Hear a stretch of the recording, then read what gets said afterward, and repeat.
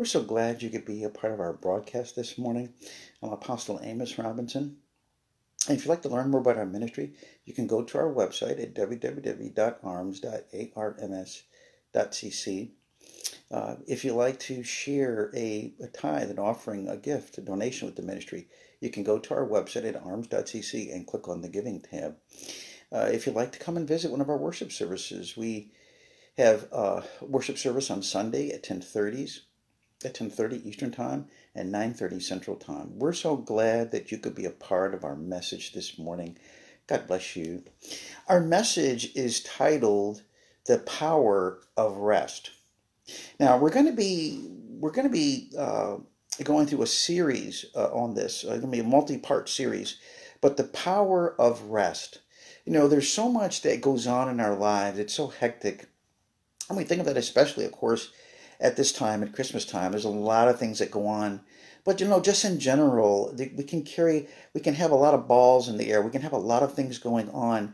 Maybe there might even be some insecurity going on in terms of, you know, our relationship with God, or how maybe things would turn out, or things that maybe we're praying over, things that we're concerned over in our lives. And the Lord wants us to understand this morning that we can access the power of rest. We can have a lot of balls in the air. We can have a lot of responsibility. We can have a lot of things going on. We can have a lot of maybe have some questions. Maybe things are not as quite clear, or maybe the path is not as straight as we would like. But the Lord will make it straight.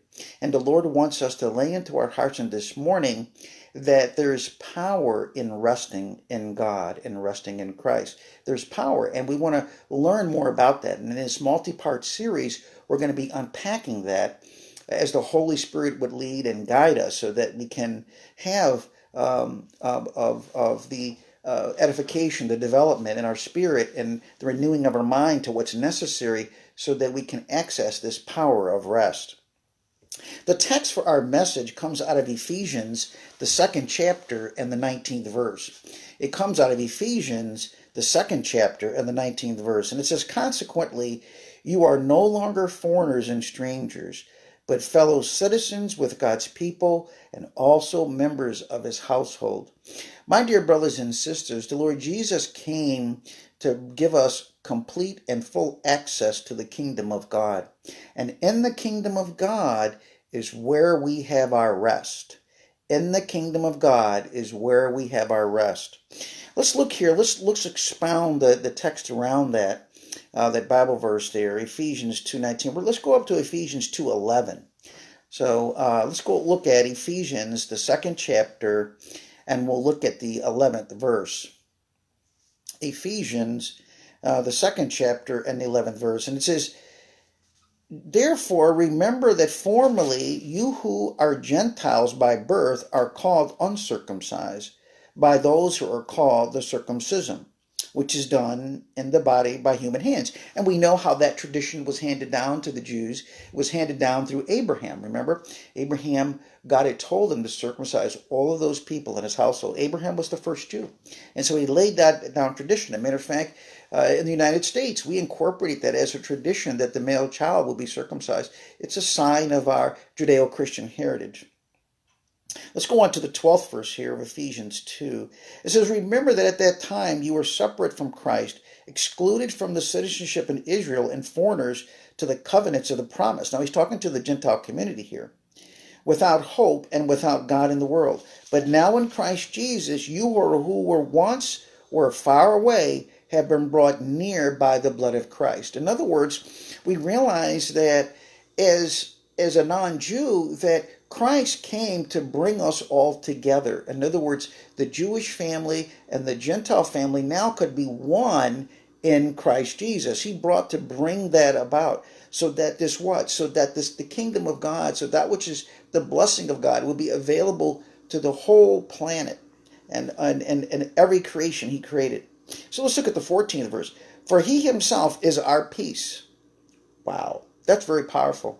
Talking about the power of rest, we realize that God himself, or Christ himself, or the Holy Spirit himself is our peace. In other words, it's ultimately it doesn't mean that we can be in very tumultuous situations or very tumultuous circumstances or very challenging situations or circumstances, but we can still have peace. It's possible to have peace in Christ because Christ is our peace. The Heavenly Father is our peace. The Holy Spirit is our peace. Amen. Who has made the two groups one and has destroyed the barrier, dividing the wall of hostility. 15th verse. By setting aside in his flesh the law which it commands and regulations. His purpose was to create in himself one new humanity out of two. In other words, he's talking about bringing the Gentiles and the Jews together through Christ, thus making peace, and one body to reconcile both of them to God through the cross, by which we put to death their hostility. He came and preached peace to you who were far away, and peace to those who were near. For through him we both have access to the Father by one Spirit, through the Holy Spirit. In other words, there's neither Jew, there's neither Greek in Christ. We all become one. And we realize that we're no longer strangers, but we're fellow citizens with God's people and also members of his household. And as the household of God, do you think you're not going to be taken care of as a member of God's household?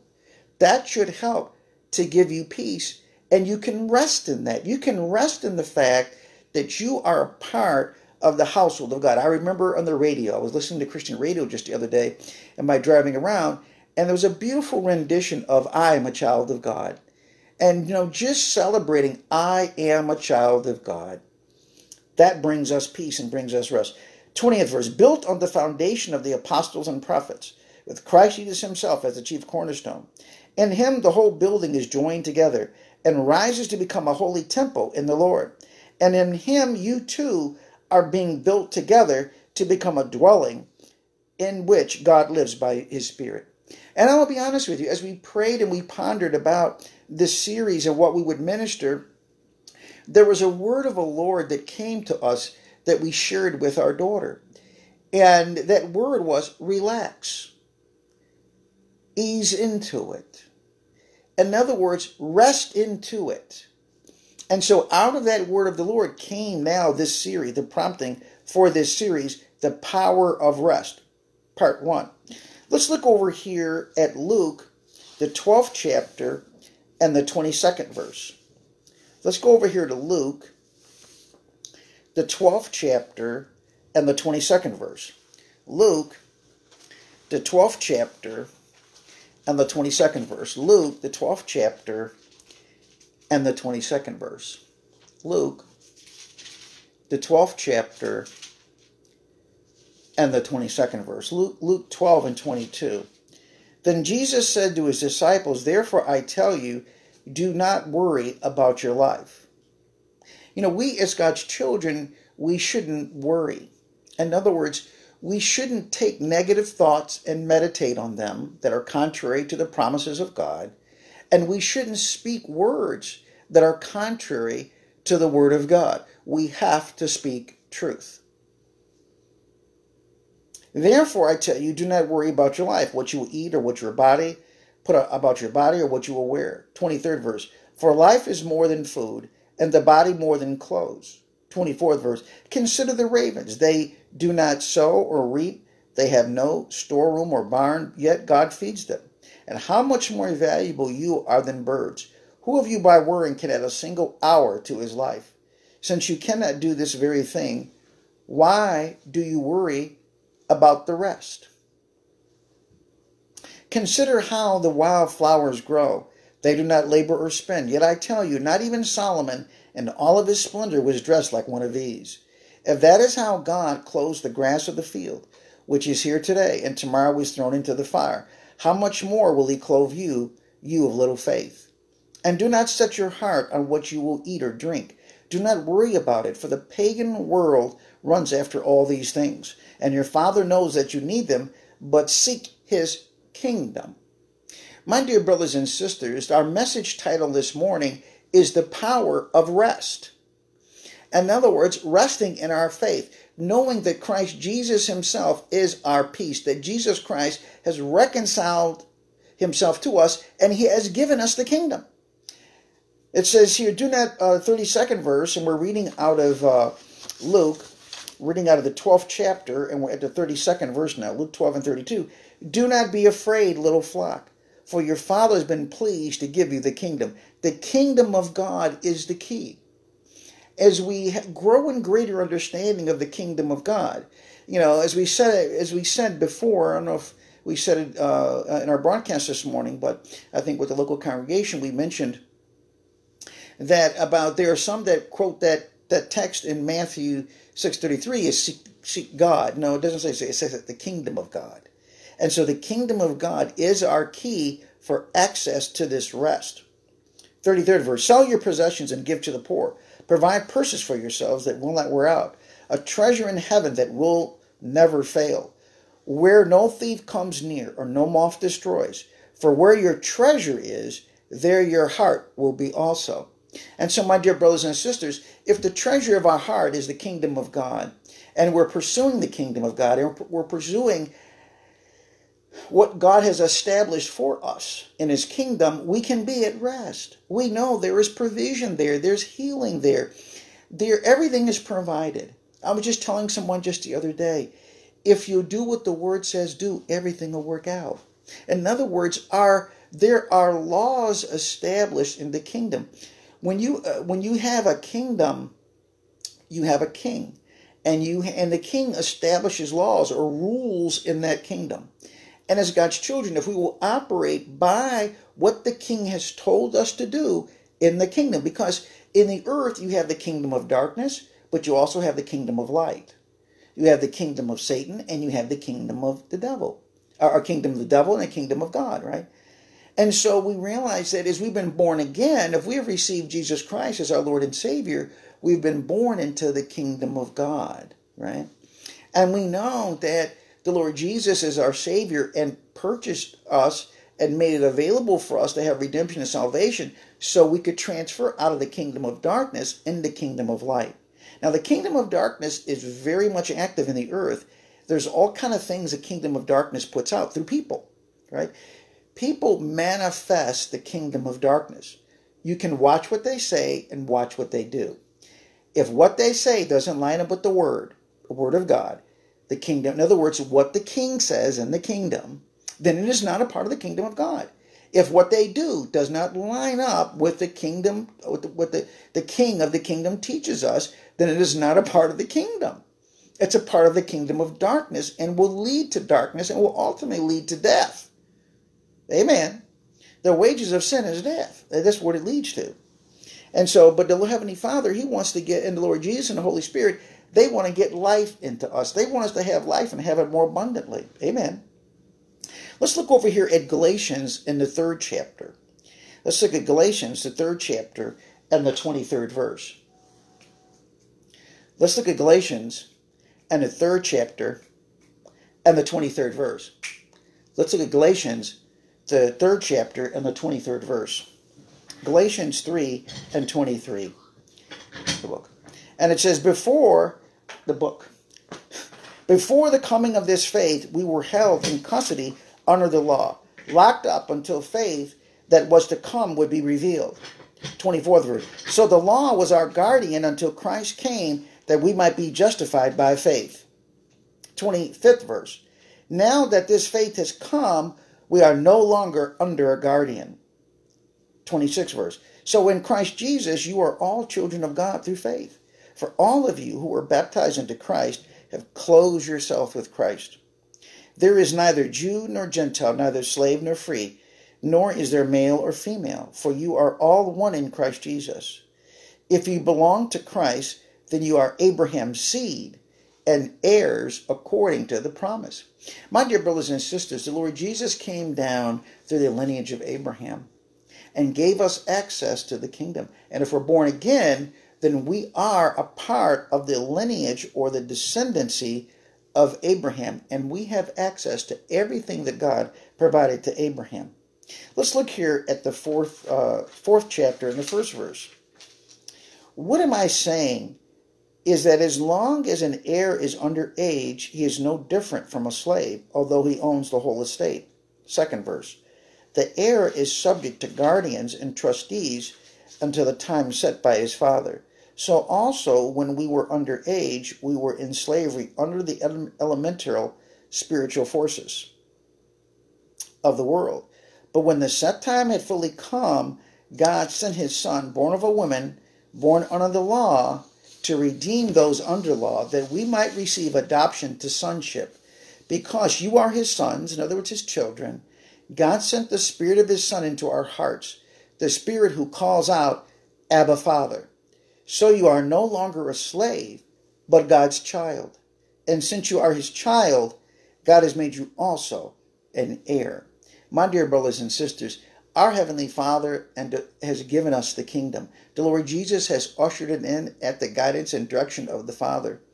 And so now we have access to this kingdom. We are heirs. We are children of God. This should provide, we want to rest in this fact that the King, we've been born again. If we've been born again, we've been transferred over into the kingdom of God. Remember, the kingdom of darkness is at work in this earth. Satan will use people to say things to us.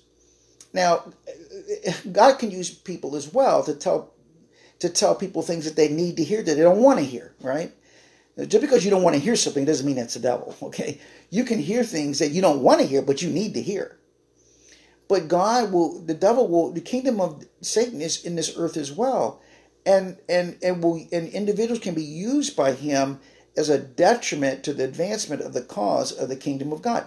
But you reside in the kingdom of God, and that king has declared certain statutes. That king has declared certain laws. That king has declared certain guidance and direction. That if we will walk by that guidance and that direction, we can be at rest in our situation, our circumstances. It doesn't matter how many balls we have in the air, how many concerns we have. It doesn't matter what challenges we have going on in our life. The kingdom has everything that we need. If we will operate by the guidance of the kingdom of God, we can be assured that we will be fine. Everything's going to come out all right. You know, feelings are nice, and it's nice to feel God's presence. But when it comes to the kingdom of God, we have legal rights in the kingdom of God. This kingdom has laws. This kingdom has principles. This kingdom has guidance and direction that comes from the King, comes from the Holy Spirit. And if we allow ourselves to be led by the written word, if we allow ourselves to be led by the spoken word, then we can be at rest because we know everything is going to be fine by God's grace. Let's look over here at Ephesians in the 2nd chapter. Let's look at Ephesians and the 2nd chapter and the 1st verse. Ephesians, the 2nd chapter and the 1st verse.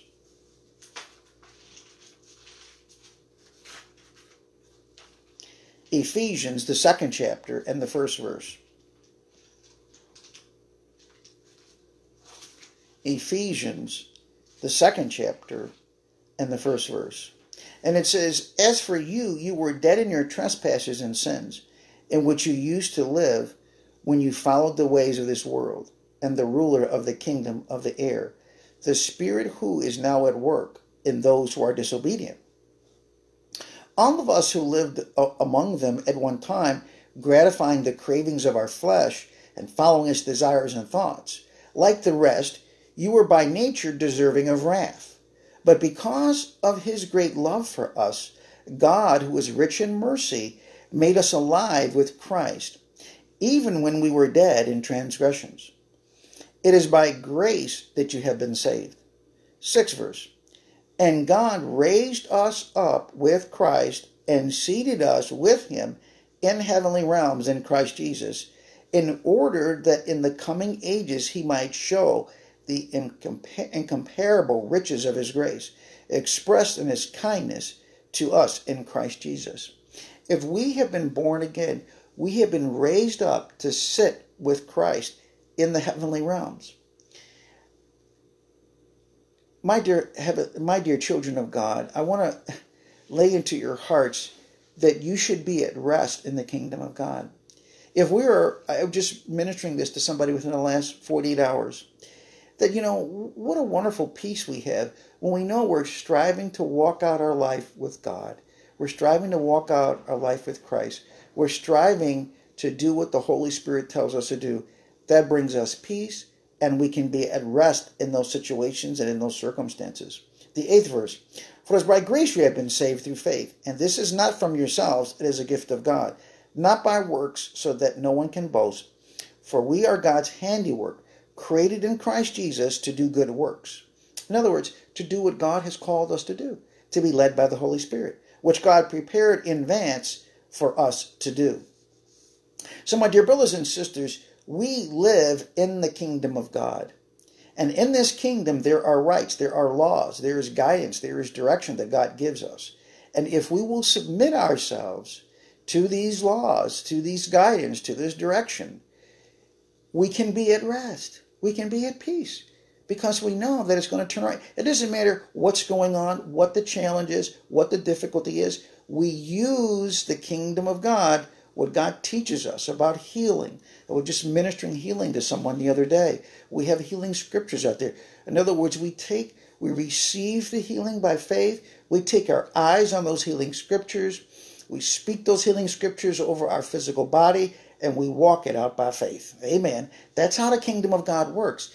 And don't let yourself fall into the kingdom of darkness and those things that come out of his kingdom where individuals are being used to spread darkness and to bring that which God says is sin and to bring it into the earth. Don't align yourselves with that. With those that try to, for those purposes. Don't do that. Align yourself with the kingdom of God, the kingdom that you reside in. That's what's going to bring you rest and peace and joy and prosperity. Let's look over here at 1 John, the 5th chapter, and the 14th verse. 1 John, the 5th chapter, and the 14th verse. 1 John, the 5th chapter, and the 14th and the 15th verse. We'll look at both verses here. 1 John 5, 14, 15. It says, this is the confidence that we have in approaching God, that if we ask anything according to his will, he hears us. And we know that he hears us. Whatever we ask, we know that we have the petitions that we have asked of him. My dear brothers and sisters, in the kingdom of God, if we ask anything according to God's will, we know that he hears us. And we're talking about, in other words, if we ask according to what the king has said, what is established law, what is established guidance and direction in the kingdom of God, we know we're going to get it. God is the final judge in the kingdom of God. And we're asking for something according to his will, and we're trying to fulfill his purposes in our life, we're going to get it. That judge is going to grant us that, right? God is the Lord Jesus is our good shepherd. He is our Lord and Savior. God is our judge. And so we realize that as we are pursuing what God, his promises and his will and what he wants for us to do, as we're aligning our spirit with that, as we're aligning our thinking with that, our soul with that, our beliefs with that, are emotionally lined up in that way, we realize that that is going to be fulfilled in our life. We're going to have it. That's the way the kingdom of God works. Whatever God says we can have, we can have. And so we want to align our lives there. We want to examine our lives. Is our life reflecting what God says we should do? You know, we have a call right now. We put out a call in our ministry to pray for the nation. You know, that will bring blessing to us as we sow a seed of prayer for our nation. It will not only be a blessing for this nation, but it will be a blessing for us. What we sow into is what we're going to receive out of. If we sow into wickedness, if we sow into sin, we'll receive that ourselves and into our family lives and our communities' lives. But if we sow into righteousness, then we'll receive the same in our lives. Let's look over here at Mark in the 6th chapter. Let's look at Mark in the 6th chapter, and we're going to look at the first verse here. Mark, the 6th chapter, and the first verse. Our message this morning is the power of rest. Part 1. This is going to be a multi-part series. And it's all about the kingdom of God. Our realization that we live in the kingdom of God. We've got to remember now, in the earth, the kingdom of darkness does exist. Satan will give people things to say and to do and groups and bodies to do. But we as God's children, we're in the kingdom of God. We don't align ourselves with what the kingdom of darkness says. We align ourselves with what the king says about the kingdom. And there are certain laws, and there's certain principles, there's certain guidance and direction that's given this kingdom. As we will follow that direction, we will experience the blessing connected with it. So let's look at, we're looking here at Mark, the 6th chapter and the first verse. Mark 6:1 says, Jesus left there and went to his hometown accompanied by his disciples. When the Sabbath came, he began to teach in the synagogue, and many who heard him were amazed. Where did this man get these things, they asked. What's this wisdom that has been given him? What are these remarkable miracles he is performing? Third verse. Isn't this the carpenter? Isn't this Mary's son? And the brother of James and Joseph and Judas and Simon? Aren't his sisters here with us? And they took offense at him. You know, so many times we have to, as our brothers and sisters, we have to be careful about becoming familiar with what the kingdom says, and we become so familiar with it that we take it for granted, or that maybe we've heard something from the kingdom of darkness and we let that override what the kingdom of God says. We got to be careful that we don't let familiarity take the joy and the priority of what God says in the kingdom away from us. Let's go on here to the 4th verse. And Jesus said to them, a prophet is not without honor except in his own country, among his relatives and his own home. He could not do any miracles there except lay hands on a few sick people and heal them. He was amazed at their lack of faith. Let me read that again. It says he could do any miracles there. So, you know, I would sometimes ask the local congregation, is there anything that Jesus can't do? And yes, he can be stopped from doing things. God can be stopped from doing things. Why? Because we don't believe it. If we don't believe it, if we don't receive what God has done, then he can't operate there. He says what? He says he was amazed at their lack of faith. In other words, a prophet is not with honor except in his own home, among his relatives and his own home. He could not do any miracles except lay hands on a few sick people and heal them. Why? Because they didn't have faith. My dear brothers and sisters, faith, we've been born into the kingdom of God, so we had to have faith to get there, right? We had to have faith in Jesus' sacrifice and redemption that he's brought on Calvary. But as we're in the kingdom, we have to have faith in what he says. We have to have faith in what the king's laws are. We have to have faith in what the king, how he guides us and directs us. We have faith in the direction that is provided, in the wisdom that is provided. We have to have faith in that. And that is what will give us rest. It will give us peace, and it will give us rest, because we're sure we are our Heavenly Father's child, and we are a part of the kingdom of God. And God loves us, and he wants you to prosper. He wants you to be at peace. He wants you to be at joy. He wants you to experience life abundantly. Amen. You know, his promises give us a promise of healing, a promise of restoration. His word gives us a promise of financial increase, and so much more.